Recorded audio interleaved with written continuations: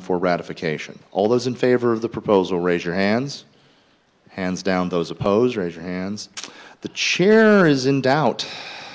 I'm sorry, but I believe we're going to have to take it by serpentine. It's fairly close. All those who are in favor of this proposal will please rise. 1, 2, 3, 4, 5, 6, 7, 8, 9, 10, 11, 12, 14, 15, 17, 18,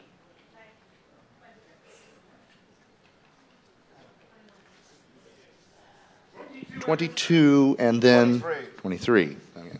And then come around and wait for him. 24, 25, 26, 27,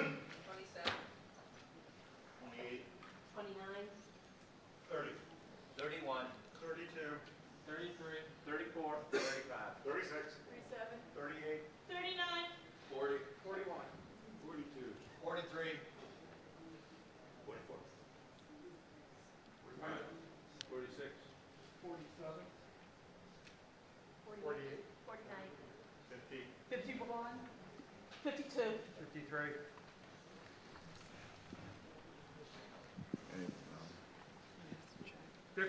Total through the center.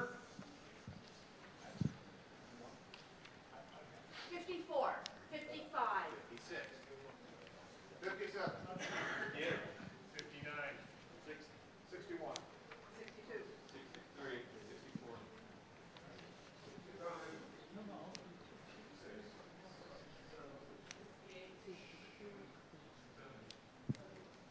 71 total, Mr. Chairman. 71. Those opposed to the adoption of this proposal, raise your hands. Stand. Stand up. Stand up. I said raise your hand. I know I'm punchy. We all are, I think.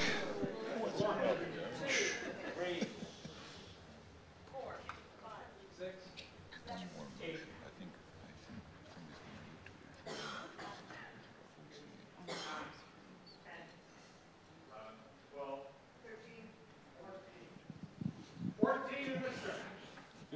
15 at the head. 16, 17, 18, 19, 20, 21, 22, 23, 24, 25,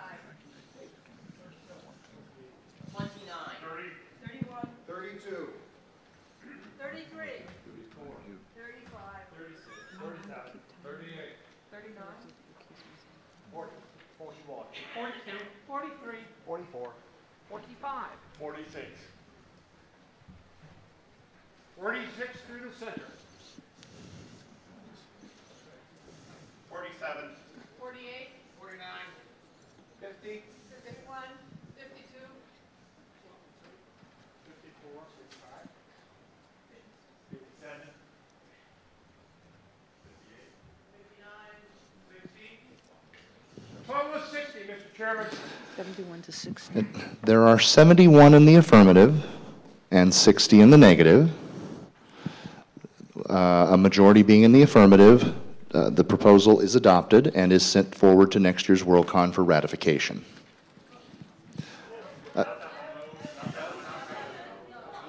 Diversity? Wasn't that diversity? Yes. What? Yeah. Oh, I see. I know. Hang on.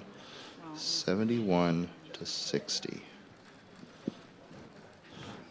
On Market popped up.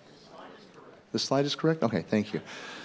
Because of the timing, and I think we probably should do one change, a timing from the filming. Mr. Olson has a motion. This may speed things up. I don't know. Mr. Olson. I don't know about you, but I'm exhausted. Move to adjourn sine die. Second, the motion to adjourn sine die ends this meeting and all remaining motions, actually only one left, and kills any motions that were pending and not been resolved. Is there anyone who wishes to debate this? Yes? Yes?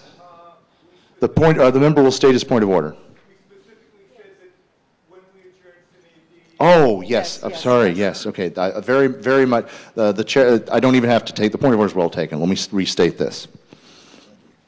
The motion is to adjourn sine die in memory of Bobby Dufault and Peggy Ray Sapienza. Is there debate on this proposal? Mr. Olson spoke in favor. One member wants to speak against. Mr. Kowalczyk was trying to speak against. How much time? 5 minutes, yeah, it's an incidental motion, yeah. What's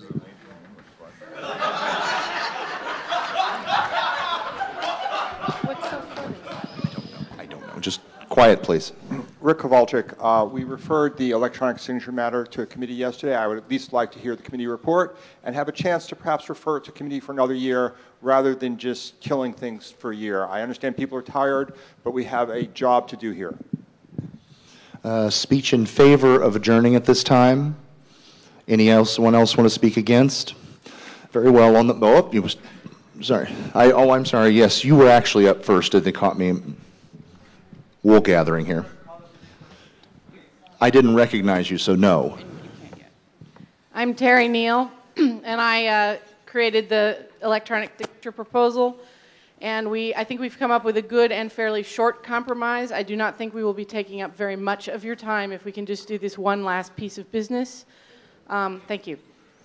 Speech in favor of adjourning at this time. Anyone else want to speak? Taking longer to do this than if we just did them. And anyone want to speak against? You don't have to call the way you do. Yes, I'm trying to. Yes. On the motion to adjourn sine die in memoriam of Bobby Dufault and Peggy Ray Sapienza. All those in favor of adjourning at this time, raise your hands. Hands down. Those opposed, hands down. The negative has it. The motion fails.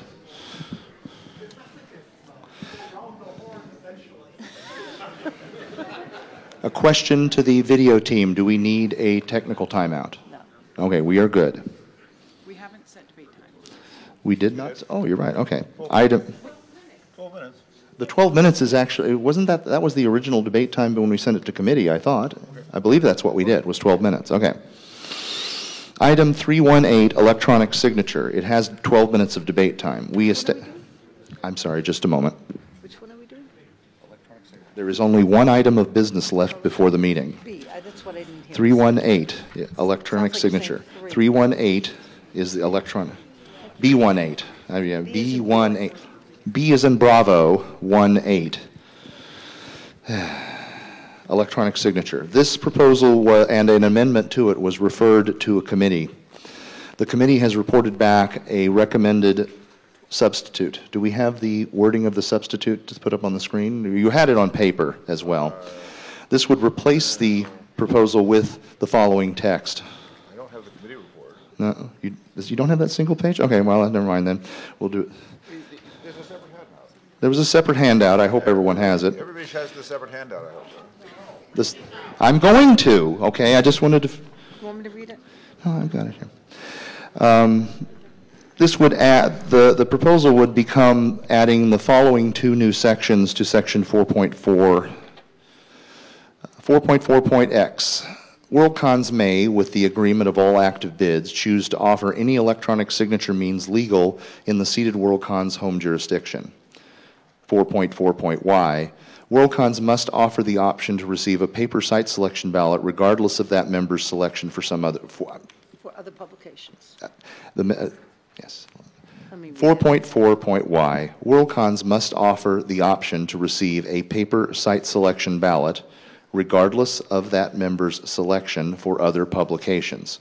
Should they choose to include other material, such as an addressed envelope and stamp or international reply coupon, they may charge a reasonable fee for such materials. Is there any objection to adopting the committee's proposed substitute? There is an objection. In that case, the committee chair is there's 5 minutes debate time on the amendment. The chair recognizes the chair of the committee to speak in favor of the proposed substitute. Hello, I'm Kate Secor.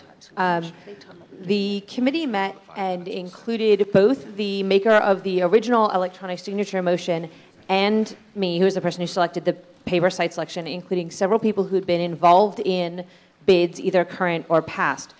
We feel that this particular version of the motion, while not speaking to any technical means and explicitly not speaking to that, provides an open door for electronic signatures if the people who are most closely involved believe that the technology that will be used is worthwhile and provides the same benefits as paper.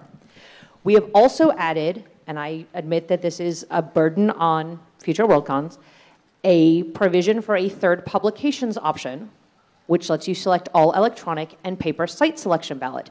This is a response to specific concerns from members who said, I didn't vote in site selection because I couldn't figure out how to get a ballot. Okay, we'll just mail you one. I think it is fair to say to cons, if you have the people points to also send people a stamped self-addressed envelope, you should be able to charge money for that. I know a lot of people who would pay $5 to get a site selection ballot and a self-addressed stamped envelope in the mail and not have to deal with it anymore. I think that this represents a reasonable compromise between supporters of electronic signatures and the desires of the bidders to preserve the current privacy and security of the system that we have in place. Again, I will reiterate, we are not mandating any technical means. It is up to each Worldcon who wants to get involved with this to decide what they want to do at the time. Thank you. A speech against the person who originally objected, Ms. Bemis. Judith Bemis. I was the Deputy Site Selection Administrator this year. To my knowledge, this is the first year that we have accepted electronic site selection ballots, delivery of site selection ballots to the Site Selection Committee. Because of that, there were many issues. I understand that your amendment allows us to figure it out. It says may, not shall. But I think we need more data before we figure it out. This is only the first year that we've done this. I think this is better off sent back to a committee to make sure that all of the issues that come up in administering the site selection are addressed in this. I was too busy administering this year, as was Joni Dashoff. A speech in favor of the proposal, of the proposed substitute. Over there. Name? My name is Terry Neal, and I authored the original electronic signature version of this. I wish to again emphasize that this is a may, and it requires the agreement of all bids and the seated Worldcon. This is not a mandate on the seated Worldcon. It is more in the line of a suggestion from the business meeting that this would be a thing that we think is good if you wish to do it, and everyone agrees. We are having more and more site selections that involve people from all over the world. There were concerns and problems this year with printing your ballot, signing it, scanning it in, and then emailing it, which is a little complicated and weird in the 21st century. That's a point, I have a point of order. I believe that's a point of order that you're wandering away from the advisability of the substitute. The and the substitute, I chair think, will is a rule good it well taken. compromise, and I encourage you to vote for it. Mr. Jared Dashoff.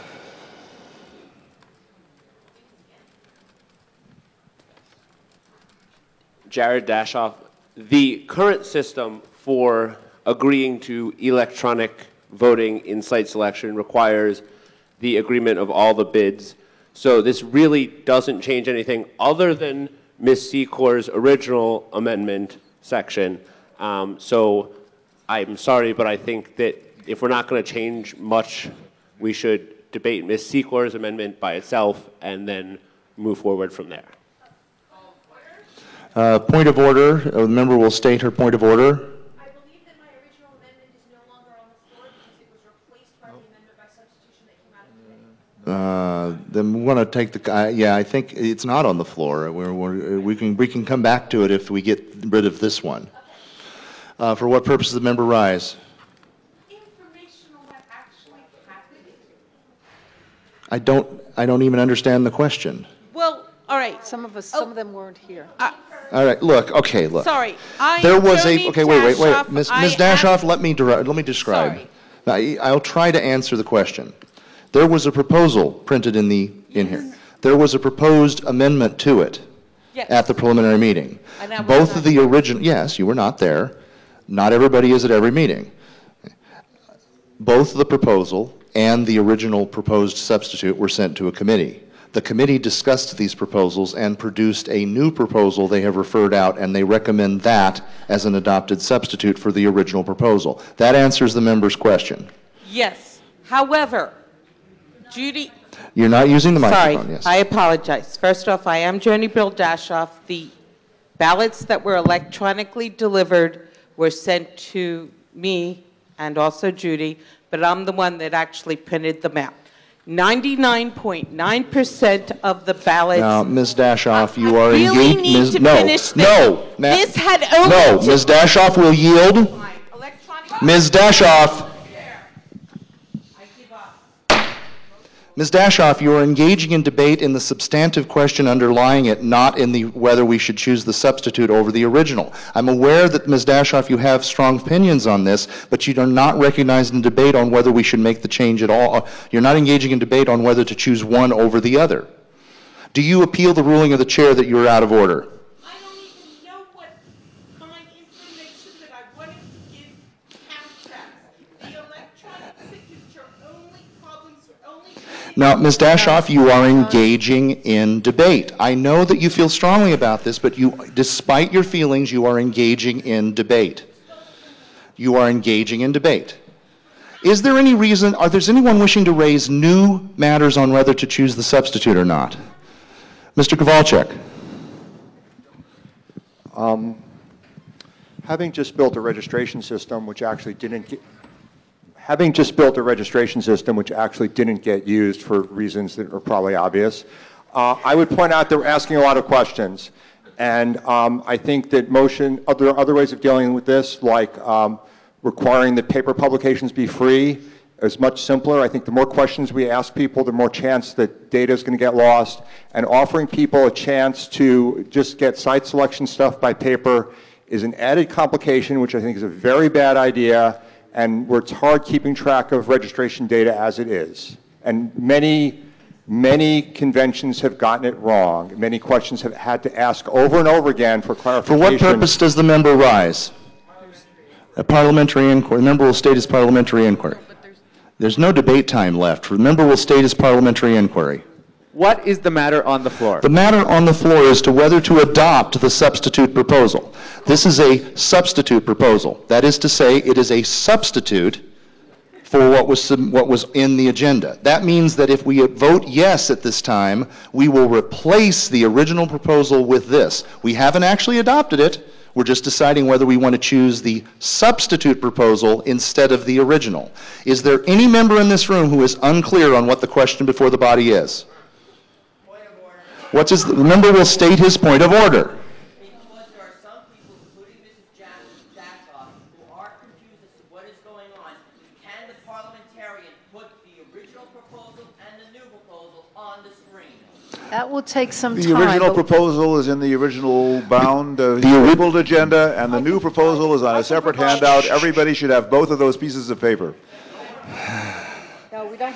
This is a request. The chair puts it to the members. There is a request that the parliamentarian be instructed to put the original and the alternative on the screen. All those in favor of him doing so, raise your hands.